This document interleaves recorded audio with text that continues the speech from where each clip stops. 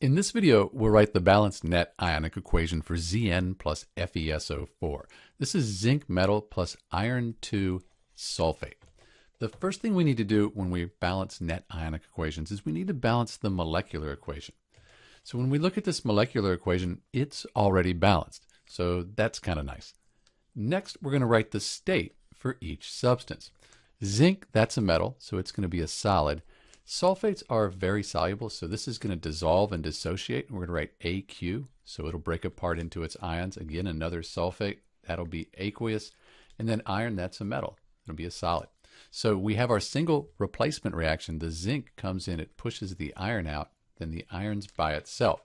So this is a single displacement reaction. We'll next split the strong electrolytes into their ions. That'll give us the complete ionic equation.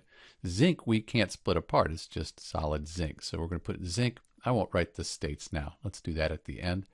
Plus the sulfate, this entire ion is 2 minus, good one to remember. So the iron has to be 2 plus. So we have our iron 2 ion, Fe2 plus, and then we have our sulfate ion, SO4 2 minus, and those are the reactants in the net ionic equation for zinc plus iron 2 sulfate. In the products, we have our zinc and our sulfate.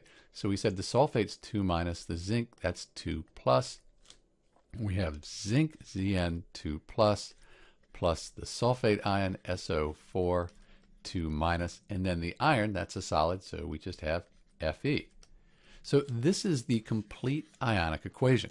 Now we can cross out the spectator ions. They're on both sides of the complete ionic equation. So as we look here, Zn and Zn2 plus, those are different. Can't cross those out. Same with the Fe2 plus and the Fe. But the sulfate ion here in the reactants, and again in the products, that's a spectator ion. That's gone. What's left, that's the net ionic equation for zinc plus iron 2 sulfate. I'll clean it up and write the states in, and we'll have our net ionic equation. So this is the balanced net ionic equation for Zn plus FeSO4. You'll note that charge is conserved. We have this 2 plus on the reactant side. On the product side, we have a 2 plus. So charge is the same. If you count the atoms up, they're balanced as well. This is Dr. B with the balanced net ionic equation for zinc plus iron 2 sulfate. Thanks for watching.